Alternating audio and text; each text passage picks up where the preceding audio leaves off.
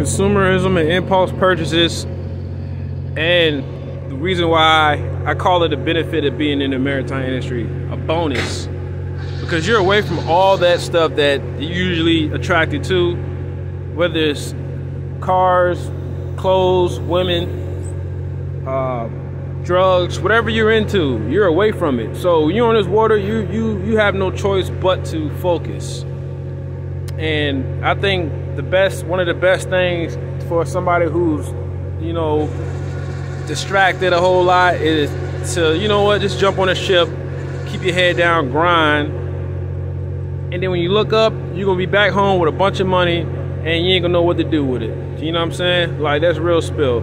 So consumerism is a real problem. Gas prices are super high right now. Commuting, you know, it's so much to live nowadays. So if you can get out here and just block out all the nonsense, the television, the video games, the porn, just cut everything off and just focus on you and your growth, I guarantee you, you'll be a better person. From the start of the trip towards the end of the trip, you'll be a better person. You know, because you're not gonna have time to be sitting around playing around on your phone and doing all this stuff. You're gonna be working. You're gonna be learning. You know, you're gonna be growing.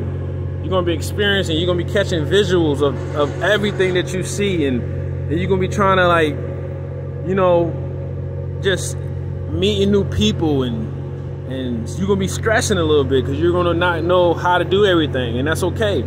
But once you get your feet wet, no pun intended, you will be so much happier as a human being, because you understand what you're capable of as far as discipline. So if you already have discipline, you already, you know, everything you feel like you should be, then disregard this video. This isn't for you. This is for the people that need some guidance. So shout out to y'all, for all the new subscribers. Thank you for catching visuals, and I'll see you in the next video.